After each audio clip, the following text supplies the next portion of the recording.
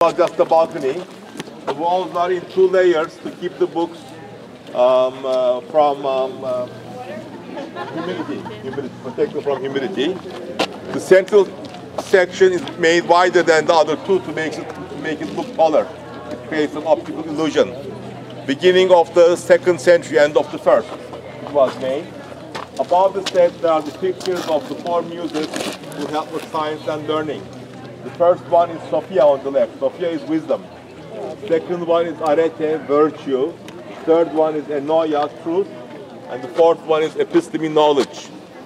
Wisdom, virtue, truth, and knowledge. The gate to the right leads to the Market Agora, which we'll do together. The gate is known as the Mazdeus and Mithridates gate. 2 slaves of Emperor Augustus who were freed to show their gratitude to the god, to the emperor. They made this gate, Mazdeus and Mithridates gate. It's 110 by 110 meters, the agora, which we are going to see shortly. You can go down, have a look at the library. By the way, the building across from